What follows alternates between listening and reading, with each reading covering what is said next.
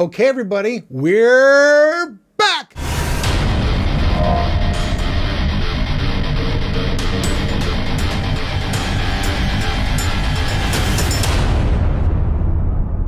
Today's video is made possible by AData. Their new Premiere Pro SP920 SSDs feature blazing fast speeds and sizes up to 1 terabyte. For more information, check out the link below. What's going on, my tech family? Welcome back once again to Tech of Tomorrow, where big things are going on in the NVIDIA world. That's right.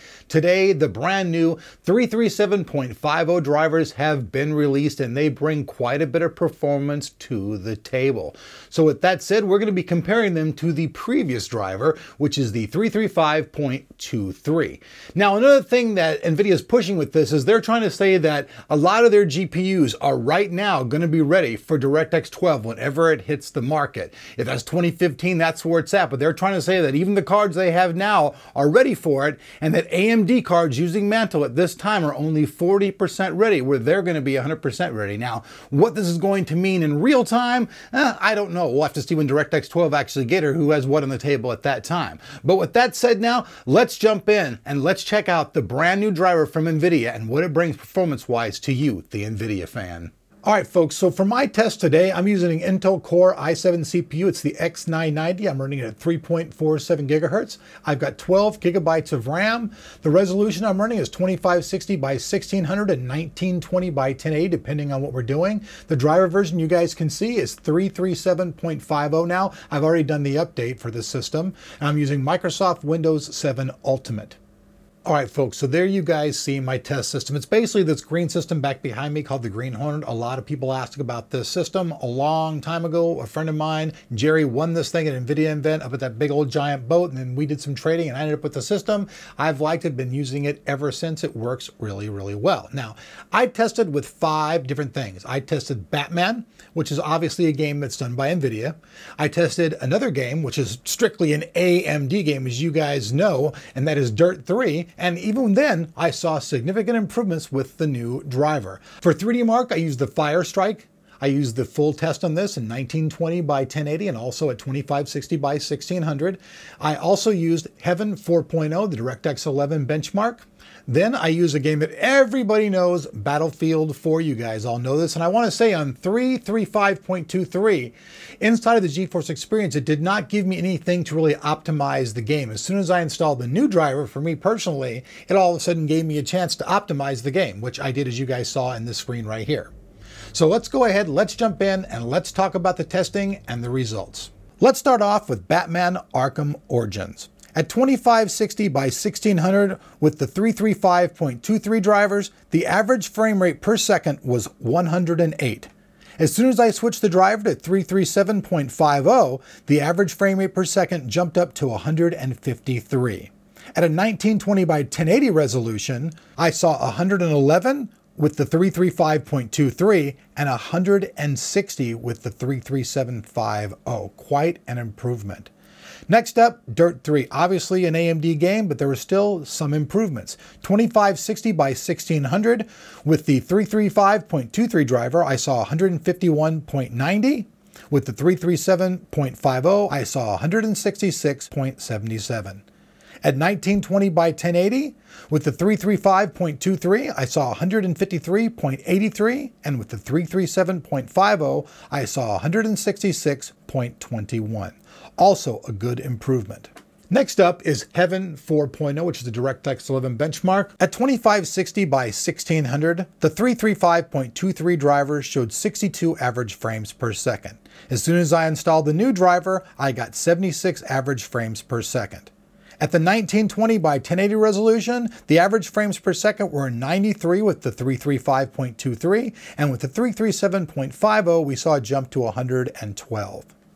Next up is 3D Mark Firestrike, which we all know is a synthetic benchmark. It's not an exact game, but it's still a cool thing just for some comparisons. So let's go in and let's talk about those scores. At 2560 by 1600, we saw a graphics score with a 335.23 of 7531.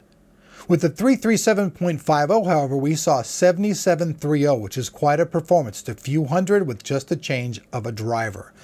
With the 1920 by 1080, we didn't see as much as a performance boost, but we did see some. At 335.23, we saw 126.07, and with the 337.50, we see 132.01. Not a great improvement, but still an improvement overall. Next up, the game everybody's been waiting for, Battlefield 4, because I know a lot of you people are out there playing this game. My son plays the crap out of it. He asked me if ready to play it. I'm too busy working. I want to play it. To be honest with you, though, I actually liked playing Battlefield 3 so much, and I find that I get a lot more kills in it, so I still haven't grasped on to the total thing of Battlefield 4. But with the new naval upgrades that have come out, I think I'm going to have to jump in. Also, folks, just a quick note for testing. Across the board, I had VSync disabled. In Battlefield 4, I had it set for its Ultra. When I ran the Heaven 4.0, I had tessellation on. I had it 2.0 on the anti-aliasing. On all the other things, I had them just left at their default settings at what they were. Just thought I'd let you guys know that. Now let's jump in and let's check out Battlefield 4. At 2560 by 1600 with the 335.23 driver, I was seeing 88 average frames per second.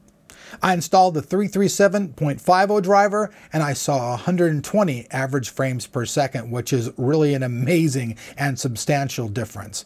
At the resolution of 1920 by 1080 with the 335.23 driver, I saw 111 average frames per second. As soon as I installed the 337.50 driver, I saw 136 frames per second, which was strictly amazing. All right, folks, so you guys can see between 335.23 and 337.50, there's quite a big difference. Now, DirectX 12 games haven't quite all got out in the market yet, but as soon as they do, NVIDIA wants you to know that this driver fully supports DirectX 12, as will all their drivers going out into the future. As far as Mantle goes, you know that Mantle showed a lot of superior performance in lower end type of stuff. I think that NVIDIA is also going to show the same type of stuff since we've seen so much talked about the notebook environment. So I'm sure that all these notebooks that they have out, you're going to see much substantiated performance on those, because I noticed across all the slides that we saw during the presentation, all were showing Mantle versus this new driver, and it really showed this new driver 337.50 just really just, you know, kicking some serious butt across the board as far as drivers go. So basically, you guys seen it, folks. A lot of advancement as far as frame rates go and all that stuff. You get better performance. And I'm using a 690, which is a dual card. So this is kind of like SLI performance. But I know there's going to be a lot of testing out there. We'll test it out with other stuff as well. But this was just launch day, so we just had to get it together and get it to you. So that's it, folks. DirectX 12, lots of performance there. Hope you guys like it. 337.50 is out today. Install it. And hey, let us know your results. I'm Elric here on Tech of Tomorrow. Thanks for watching this morning, for watching this video as well. Hey, all the information will be down below. Make sure you guys check that out with that like button, which I know you guys are going to hit, to tell me thank you. And we'll see you guys back here on Tech of Tomorrow for more tech goodness.